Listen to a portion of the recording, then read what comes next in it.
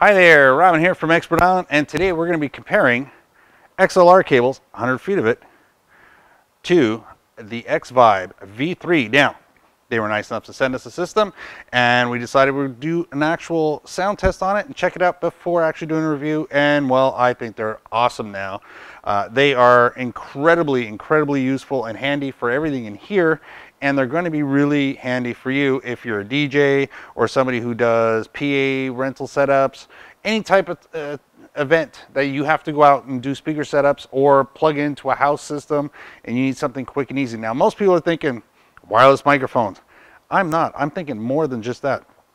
If I take this, I can hook this up anywhere. It'll take me a few minutes. I can run off the mixer, run to a cable, hook something up, get rid of the trip hazards on the floor, tape it all down with gaffer's tape, or use these guys. Now, this is how easy it is. For trip hazards, no cable, no gaffer's tape needed, and no mess because, you know, people go, oh, be careful about that, don't worry about that. All you have to do is take this end. Now, you can have a wireless microphone. You can say, I'm going to plug that in there, no problem. You can do that, but then you need other equipment. You're back to those cables. Or you have yourself, and you probably already have one of these, a nice handheld corded mic. In this case, this happens to be a SHURE PGA 48, and that's it. I just plug that in, turn it on, and off we go. We're all set. Now, you're saying, I've got wireless microphones. I don't need to buy another gear just to do that. No, way more than that. Now, if I take this out of here and I needed to hook up some speakers, I need this speaker hooked up to that mixing board. Well, what am I going to do? Well, all I'm going to do in this case is take this guy, walk over here, plug it into one of my channels. Now, this could have been a mixing board, which it is, or it could have been a controller, if that's what you're using. Hit play.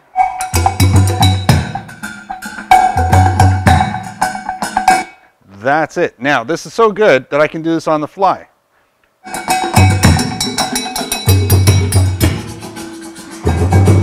Take it out of there. Let's say I needed to have it into my big setup here.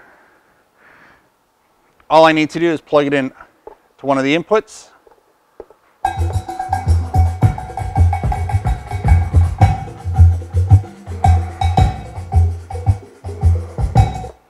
That easy.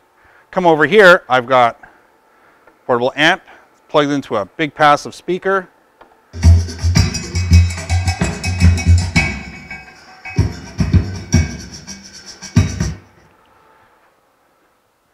I've got my line array here. That's how versatile it is. I've just gone full circle around the entire room, just like that. 1, 2, 3, 4 different speaker setups, and I'm back at the camera holding the unit in my hand. Plug it right back into here.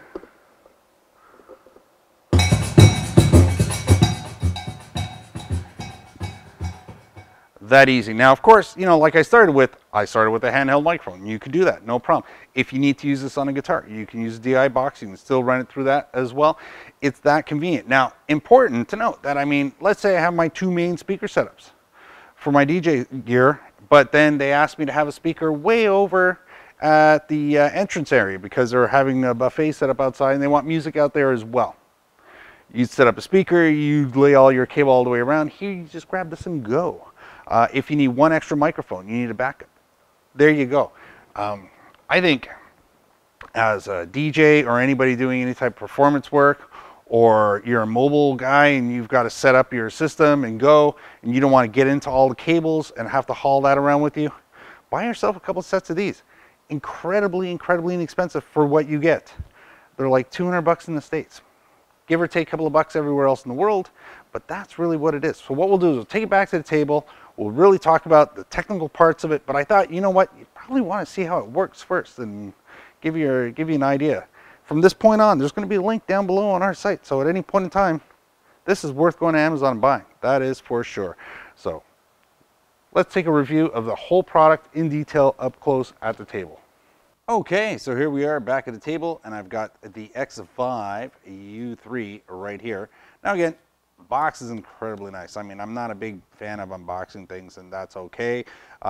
There's other people who do that a lot, and that's pretty impressive. But If you are buying it for somebody else and you want to know exactly how it's going to show up, you're definitely getting your money's worth when it comes to the packaging. So they do give you a lot of great details. The most important part is that things we want to see for safety purposes are here, like the FCC and all the other little logos, all located on the back. But again, a lot of people have done that. Let's get through this part here. There we go. There's the box. That's what it looks like. So we're still digging in. Very nice finish, by the way. So, and don't get me wrong, I like unpacking things. I can just never seem to get anything open.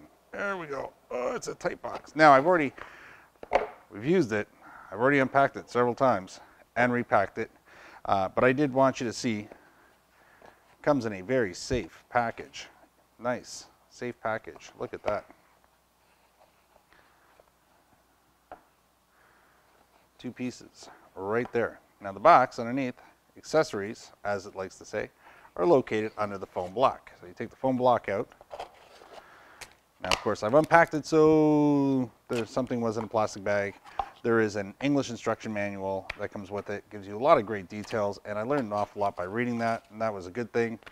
That's the case that I like, little pop case. And in this bag came the cables, which are here.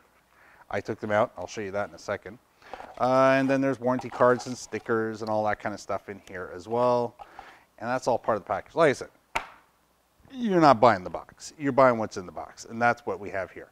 So these are the key elements that you get with the unit. Now, this cable is very nice, practical. They do use micro USB to a USB. There is no charger, but you can plug this into anything that's USB. Plug these guys right into the side.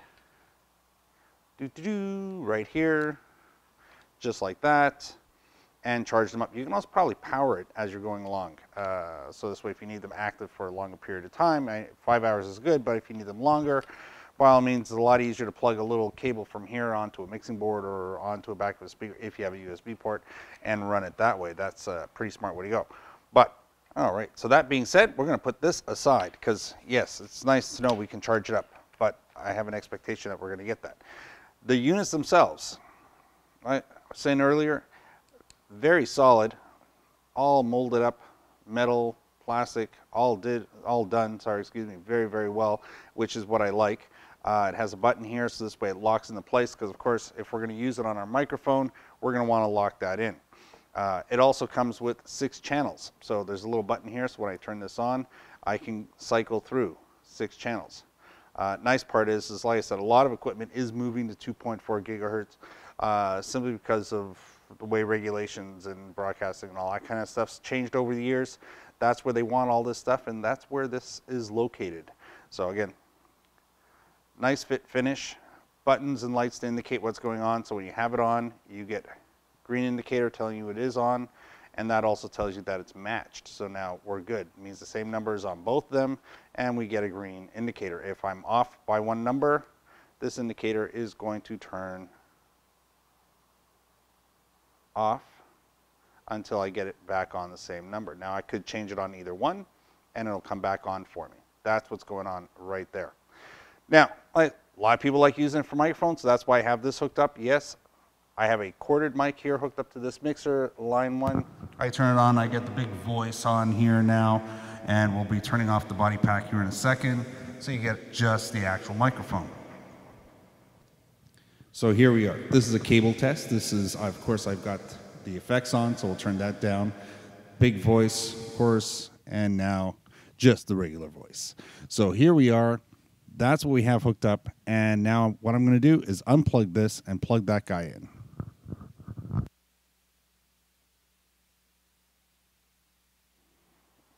Turn the body pack back on for a moment. So how we're going to do that is pretty simple. If I'm running it off a microphone, you heard it on the speakers. If I'm running it off a microphone, I'm going to need to plug this guy in to here. Unplug this. We're going to plug this into here. And that's the little clicky part that's going to make that connection right there. So once we have it in, there we go. Make sure you give it a good rock. There's a rubber washer right at the bottom here. That's so it doesn't wiggle around, but it does mean you do have to give it some force to get it to click. I don't need it to click all the time for everything, but if you're actually going to hand this off, you do want to make sure you get that solid in there. So now all I got to do is bring this guy back up. Now, just for sake here, I'm going to put my headphones on, just so this way I know we're going to be all set. So there's the microphone on there, and I do have to make one adjustment. So what I did there to change the overall audio was I actually turned on the, I had to put it back in mic mode, because the last time I used it was back with the speakers, and I had it set to line mode to do that. So now here we are, we're back all set up. I've got the EQs set exactly the same on both of them. We can actually put the low cut on the actual mixer, and the reason why I'm doing that is because we don't need to hear the background ambient noise. Keep all the other channels off, and now we'll pan it so this way we now have left and right going on at the same time. Makes a bit of a difference, doesn't it? So that's what we have here as a microphone. We're running it pretty hot, so I am going to turn it down just a little bit, and we'll probably have to find a magic spot, because of course I have this hooked up to this mixer.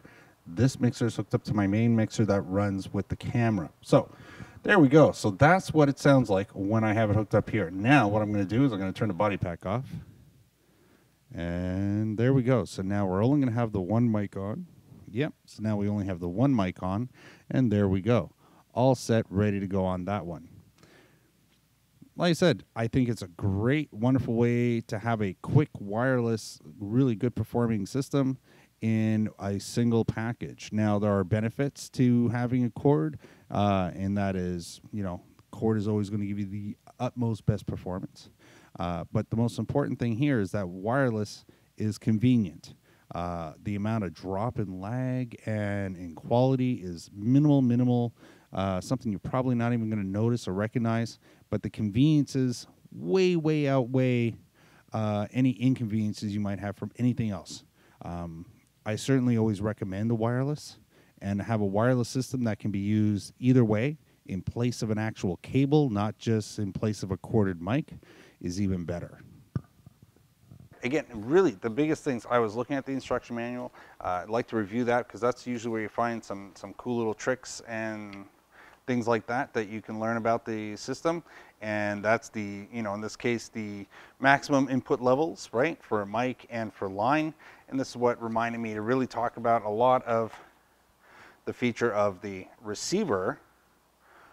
Only has one switch on it, which is the power switch, and one button on it, which is basically for cycling through the channels, which is cool. You know, that's, you know, that's receiving, that's the equivalent to our mic cable input. So if I was to, you know, go over here, that's the equivalent of this guy here, right? So that's our XLR cable. That's our male connection point, and that's okay. That's only a mic, because I can plug that in, and as long as I know it's a mic, I can work around that. Now here, this is the transmitter. So this would be the part that connects either to the microphone or to any of my equipment. Now this is switchable between, it has one extra switch on it between mic and line right here. So I can treat it as a line input, or I can treat it as a mic input, which is really going to define how much power this is going to be happy to take. Big important feature there. So remember, no matter what, this is always going to be treated like a mic.